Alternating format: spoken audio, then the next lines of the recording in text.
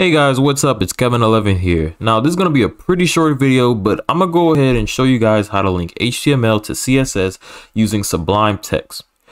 The first thing that you want to do is open up Google and type in sublimetext.com right up here in the search bar and click the first link right up here. And then you're going to be brought to this window and it's going to show right here, download for Windows. It also works on Mac, but right now I'm on a Windows PC, so I'm gonna just hit download for Windows. Next thing that we're gonna want to do is actually make a brand new folder, and we're gonna name this one Project 1. You can name it anything that you want, but I'm just gonna name it Project 1. And we're gonna first put Project 1, and we're gonna drag it into File Explorer right here. And it's going to be right here. And then we're going to go back to Project 1 and drag it into Sublime Text 3. And it's going to open you up into a brand new text editor. Next, we're going to hit File, New. It's going to open the tab. Then we're going to hit File, Save As.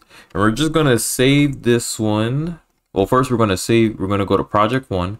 And we're gonna let's name it index.html and hit save. All right, and it's gonna pop up right here in this left corner. And what we're gonna do again is gonna hit File, New, another tab, and we're gonna hit File, Save As, and we're gonna name this style.css. And we're going to hit save. All right.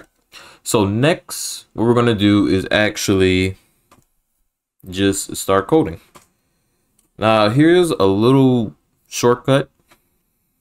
You're going to type HTML and hit tab. And then let's just name this one again, Project 1, or whatever you want to name it. And then here's the most important part. We're actually going to link them together. Now to link, there's also a shortcut. You're going to type in link and hit tab. And since our file name is style.css, the tab name is style.css. And there we go. They should be linked together. We're going to hit save right there. All right, so now let's go into the body and actually start coding so we can see if it actually worked. Let's do a heading. And we're going to put the heading as, again, name the heading anything that you want.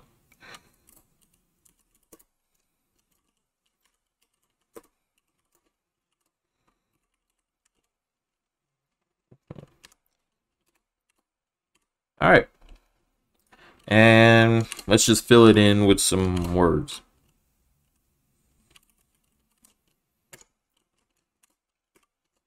All right. Now we're going to go into style CSS and type in H1. And let's just give it a good color. I like red, so red. All right. Now we're going to hit save. Go into this tab, save. And now we're going to right click and press open in browser. And there we go. And that is how you link HTML to CSS using Sublime Text.